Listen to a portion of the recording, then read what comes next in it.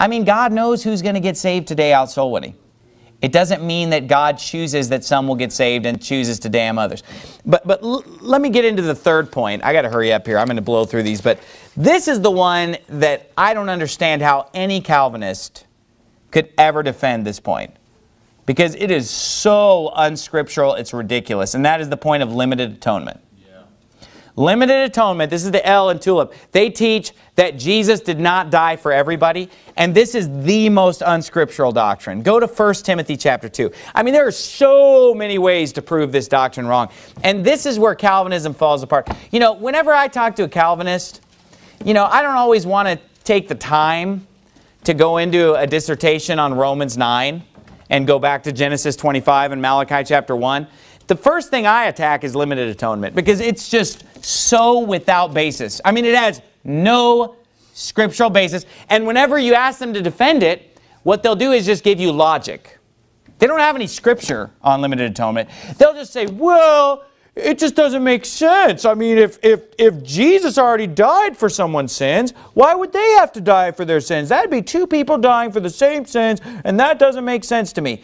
I don't care whether it makes sense to you. That's what the Bible says. Amen. There's a lot of things in the Bible that might not make sense to your human puny brain. I mean, think about it. What about where the Bible says these three are one? I mean, what about when the Bible says great is the mystery of godliness? God was manifest in the flesh. I mean, can you fully wrap your mind around how God could become flesh and dwell among us? I mean, that's difficult to comprehend, right? You know, can you understand how, you know, unto the Son he saith, thy throne, O God, is forever and ever. Therefore, God, even thy God. You know, I mean, look, these things are deep things of God. And whether or not you understand them doesn't change the fact that they are true. Amen. And that the Bible is true, whether you understand. I mean, how can someone be twice dead? But the Bible says they're twice dead. How can someone be twofold more the child of hell? Look, it doesn't matter whether you get it or not. The Bible teaches that Jesus Christ died on the cross for every single person in this world. Right. And you don't have any scripture to say that he didn't. And let me give you some scripture that says that he did. And this limited atonement, it could be based on your logic of double jeopardy or double punishment. But let's read what the Bible says. 1 Timothy 2:3 says this. For this is good and acceptable in the sight of God our Savior, who will have all men to be saved and to come into the knowledge of the truth. So what is God's will? He will have all men to be saved and to come to the knowledge of the truth. It means he wants all men to be saved and to come to the knowledge of the truth. For there is one God and one mediator between God and men, the man Christ Jesus, who gave himself a ransom for all to be testified in due time. Flip over to chapter 4. Of course, the Calvinist says to this, well, all doesn't mean all. And let me show you a list of verses where all doesn't mean all. And let me prove to you that all doesn't mean all. Okay, Calvinists, I know your game. Let's go to 1 Timothy 4:10 and let's see if all doesn't mean all. It says, for therefore we both labor and suffer reproach because we trust in the living God who is the Savior of all men. No, all doesn't really mean all. All is just the elect. All is just the ones that he chooses. All the ones that he wants. Okay, read the next part. Especially of those that believe. Okay, so is he the Savior of those that don't believe? Yes. So look, he's the Savior of all men, including those who don't believe. Yeah. Because guess what? You're not going to believe this. All means all. Okay? Well, all doesn't mean all. Okay, go to Romans 5. And while you're turning there, I'll read for you another verse that uses the word all. Titus 2:11 says, for the grace of God that bringeth salvation hath appeared to all men. Earlier he said, if I be lifted up from the earth, I will draw all men unto me. Look what it says in Romans 5:18, because they'll say, well, all doesn't really mean all. Okay, verse 18, therefore as by the offense of one, judgment came upon all men to condemnation. Now, this is referring back to Romans 5:12, where he says, wherefore as by one man, sin entered into the world, and death by sin. And so death passed upon all men, for that all have sinned. So I guess when the Bible says, for all have sinned and come short of the glory of God, all doesn't mean all there either. Or when the Bible says, death passed upon all men, for that all have sinned, that doesn't mean all either, right? Because look at verse 18 in the same passage. It says, Therefore, as by the offense of one, judgment came upon all men to condemnation. I think any Calvinist would agree that that all means all. That we're all condemned, we're all sinners, we're all children of Adam. But look at the next phrase.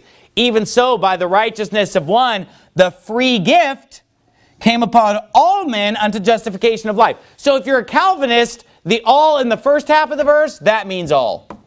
But the all in the second half of the verse does not mean all because we said so. Even though it's the same verse. Look, if all are condemned in the first half of the verse, why isn't the free gift available to all in the second half of the verse? Because you're a Calvinist, that's why. Because you're rejecting what the Scripture teaches, that's why. Look what the Bible says in Hebrews chapter 2. Flip over to Hebrews chapter 2. And while you're turning to Hebrews chapter 2, I'll read for you from 1 John 2, verse 1.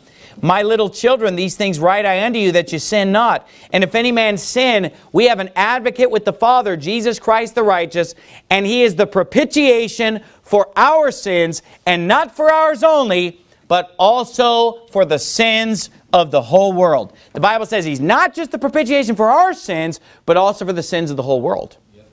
Now, again, the Calvinists will look at that and say, well, He's just saying, our like the Jews. You know, He's not just the propitiation for our sins like Jews, but also for the sins of the whole world. Except that in the entire book of 1 John, 5 chapters long, he doesn't say anywhere or indicate anywhere that He's even talking to the Jews or about the Jews. I mean, where is that in 1 John where he distinguishes between Jew and non-Jew? That doesn't even exist in the book. There's no evidence that He's even writing unto Jews. Okay? I mean, John, you say, well, John, man, he was just with the Jews. But read the 3 books of 1st, 2nd, and 3rd John. Okay? And look at the people he's talking about. Demetrius, Diotrephes, these don't sound like Jews to me. And not only that, let's think about the big long, what's that big long book that John wrote at the end of the Bible? Revelation, right. And who did he write it unto? It's all to the Jews, right? No, it's written to the 7 churches which are in Asia. Okay, so what evidence do you have that 1 John is written to the Jews? None. Zero. Nothing. Okay, so therefore to say that that's what John meant is just to make things up because you don't want to let go of limited atonement. And the Bible says He is the propitiation for our sins, and not for ours only, but also for the sins of the whole world. When He says not for ours only, who's He writing to? Saved. Believers, the saved. So He's saying He's the propitiation for our sins, the saved, but not just for us, but also for the sins of the whole world. Where did I have you turn? Hebrews 2? Look at verse 9. Since all doesn't really mean all, let's see if every really means every.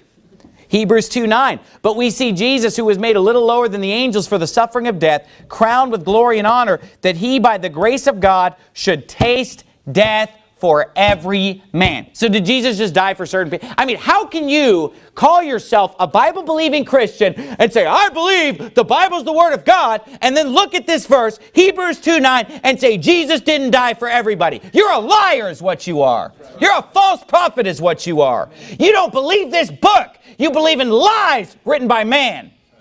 Whether that man's named John Calvin or whatever his name is, you are believing in lies and heresy. Let me tell you something. Jesus Christ tasted death for every man. I believe it. Do you believe it? Anybody who doesn't believe it is rejecting the Bible. They're just rejecting the Bible. I mean, they're just looking at the Bible. It says He tasted death for every man. They just say, nope, He didn't die for everybody. That's a lie. And we've seen how many scriptures? 1 Timothy 2, he said it twice. 1 Timothy 4, Titus chapter 2, Romans 5, Hebrews 2, 1 John 2. He died for all. He died for all. He died for all. He died for all. He died for the world. He died for the world. Every man, every man. Limited atonement. Let me explain to you why 2 people cannot be punished for the same sin. Shut up, you intellectual fool. You uber intellectual. You Dr. Fat Bottom from so-and-so, the seminary, with all your degrees and all your accolades of man. You are a fool. And you know what? If any man think himself to be wise, let him become a fool. Because you know what? The wisdom of this world is foolishness with God. And all these man-made, logical, rational arguments against Jesus dying for everybody are the foolishness of the world. Yeah. It's nonsense. Look at 2 Peter chapter 2. I will prove to you yet again. I mean, we've already proved it sufficiently. Let's prove again that Jesus died for the unsaved. He died for everybody. He died for the lost. Look, if you would, at 2 Peter chapter 2. You say, well, are Calvinists saved? You know, it makes me doubt the salvation of anybody who can look at Hebrews 2:9 and just not believe it. Right. Yep, absolutely. I mean, look, if somebody walked up to me and said, I believe in evolution, wouldn't you doubt their salvation? Right. If somebody came to you and said, I believe evolution, wouldn't you doubt their salvation? Be like, well, it doesn't sound like you believe the Bible. No. You know, I mean, you know, you're coming to me and tell me you believe in evolution. That's not what the Bible says. It sounds like you don't believe God's word. And then somebody comes to you and says, well, I don't believe Jesus died for everybody. They're not basing that on Scripture. They're just basically just denying the Word of God. I mean, you know, why wouldn't I doubt the salvation of someone who believes this stuff? You know? You say, well, I can't believe you say that. Look, anybody who's saved can understand the Word of God. Because the Holy Spirit will guide them into all truth. How can you read the Bible and not understand that Jesus died for everybody? You know? So therefore, it does make you doubt their salvation. Look at 2 Peter chapter 2, verse 1. But there were false prophets also among the people, even as there shall be false teachers among you, who privily shall bring in damnable heresies, even denying the Lord that bought them, and bring upon themselves swift destruction. They're denying the Lord that bought them. So did Jesus pay for them? Yeah. But are they saved? Well, look at the last part of verse 3. Their damnation slumbereth not. These people are described in Jude as being twice dead. These people, for them is reserved the blackness of darkness forever. Yet the Lord bought them. Yet He paid for their sins because He died for all. Let me just quickly, I'm going to have to skip a point for time, but